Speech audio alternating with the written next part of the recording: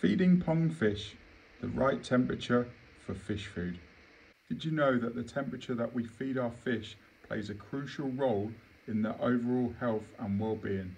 Hello fellow pond enthusiasts. Today we're diving into an essential topic that often gets unnoticed, and that's the temperature of the water and the types of fish food that you should be feeding your beloved pets. The first step is to ensure that we're aware of the water temperature in our pond. Next, let's talk about the temperature of fish food itself. Different types of fish food have a specific temperature requirement for the optimum nutritional absorption.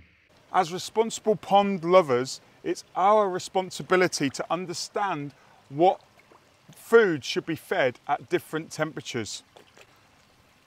They graze all day long. They don't have a stomach, so they can't take on a large amount of food in one sitting. They have an intestine, so they need to be fed on a regular basis. When the water temperature drops down, they want to be fed less and less and less frequent. So when you're trying to feed the fish, think about the water temperature and how much you should be feeding them.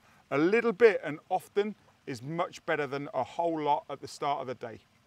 When feeding our fish, we should aim to match the temperature of the fish food with the water temperature. Observing the fish during feeding times can provide valuable insights into their appetite and adjusting our feeding routine accordingly.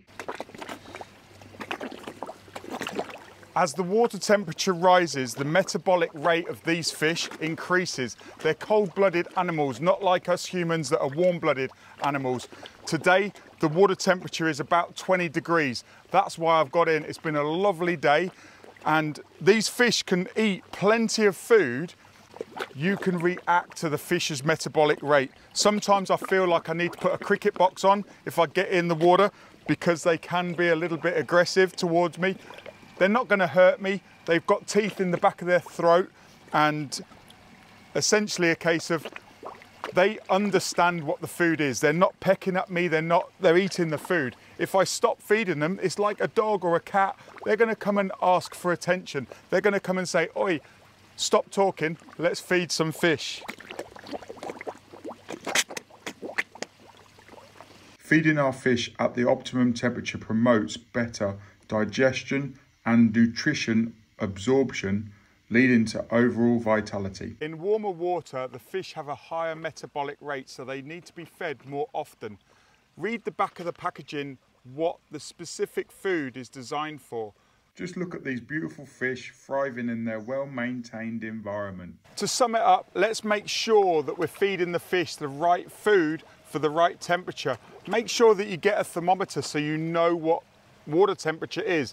To stop feeding, to increase the feeding. You can feed them treats on a regular basis. You can feed them, if you think about honey and brown bread, cereals, different things. Give them a varied diet, but make sure that you feed them a staple, a premium quality fish food on a regular basis. You can't feed them cheap food continual. Yes, it might be cheaper, but for the fish's vitality, it's just like a dog, it's just like a human. If we eat cheap foods, if we eat foods that are not designed, but we love them too many times, we're going to get fat, we're going to get obese, we're going to have health issues. These fish are healthy and they absolutely adore the Aquascape fish food.